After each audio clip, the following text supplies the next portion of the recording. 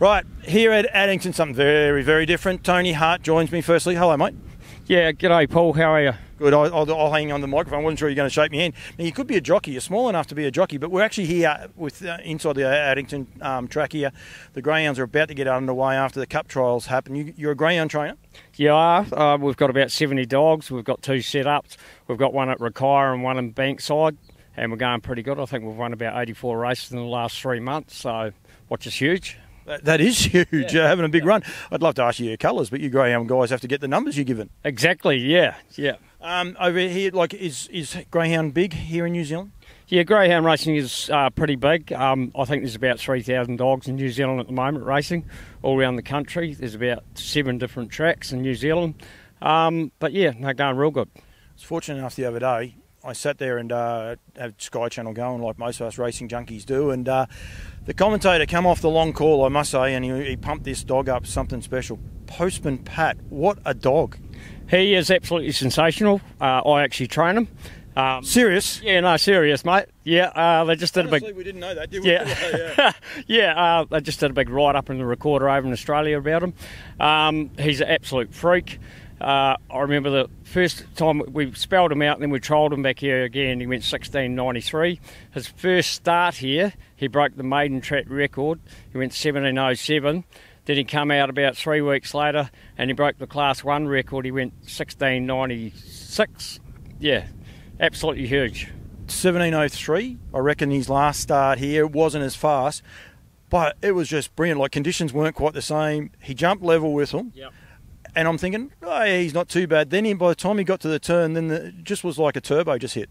Yeah. He just sort of jumps with him, and once he gets clear areas away, he's an absolute freak. Like, he's racing at Southland on Friday. He's up against his kennel mate, Big Daddy. So that's going to be really interesting because Big Daddy's won 5 out of 5. So, but no, he's just an absolute freak. He's not racing here next Wednesday, is he? He will be racing here Thursday week over 520. We're pretty certain he'll get the 520. We did a post-to-post with him on Monday. So, yeah, he absolutely went massive. I'll be here. I want an interview at the back with Postman Pat after he wins. That's fine. We'll do that. Now, you own a couple of trotters too, they tell me. Or one trotter anyway. You've dabbled into the trotting weight ranks? Yeah. I a few years ago I had a pacer called Romanite. He won a couple. He went all right, but, tough game. And we've just bought a trotter called Debra. I've got a half share in it, so yeah, but no, he's just working up and hopefully he'll be racing in about 3 months' time. Yeah, but how big is this carnival? Like, the thoroughbreds start on Saturday. They pretty much start the carnival, if you like. But for racing New Zealand, how big is this whole carnival coming up now? Absolutely massive. Everyone sort of comes down for the whole week. It's quite interesting actually because they all turn up at the Greyhounds too on the Thursday night and have a big night here. And then obviously you've got on the Tuesday you've got the New Zealand Trotting Cup, and on the Saturday you've got the Galloping Cup. So yeah, it's a great week. And the build up and everyone gets excited about it. Yeah. And I love this, like you guys I think are running a little bit late for you first because you're waiting for trials, but it's important trials, everyone has to wait for it, it's all got to be done properly. I think the buy-in from the entire industry, what I see, only a small portion of it, is just so good for racing. Absolutely, but no, we sort of, when they have the cup trial and that, we have to wait, a wee bit longer, but that's fine for us. I mean, it's all part and parcel of racing. Yeah. Right, quickly before I let you go, Postman Pat keeps you on the way he's going. Is he going to go to Australia? Because I've given this dog a big rap.